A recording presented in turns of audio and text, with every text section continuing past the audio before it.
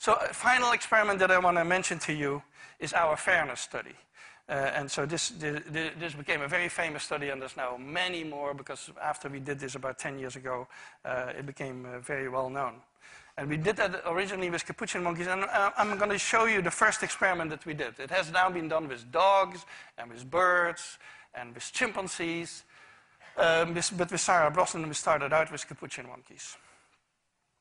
So what we did is we put 2 Capuchin monkeys side by side. Again, these animals, they live in a group. They know each other. We take them out of the group, put them in a test chamber. And there's a very simple task that they need to do. And if you give both of them cucumber for the task, the 2 monkeys side by side, they're perfectly willing to do this 25 times in a row. So cucumber, even though it's really only water in my opinion, but cucumber is perfectly fine for them.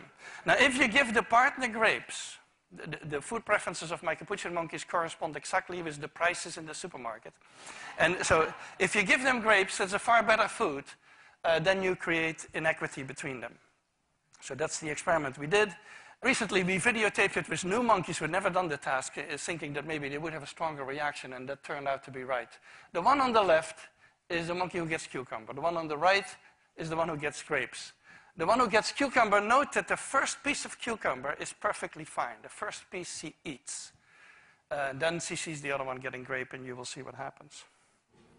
So she gives a rock to us, that's the task. And we give her a piece of cucumber, and she eats it. The other one needs to give a rock to us. And that's what she does. And she gets a grape. And she eats it. The other one sees that. She gives a rock to us now, gets again cucumber.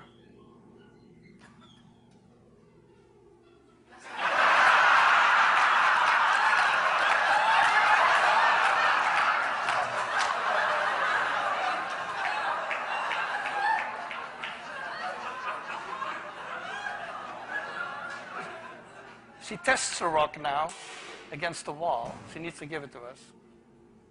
And she gets cucumber again.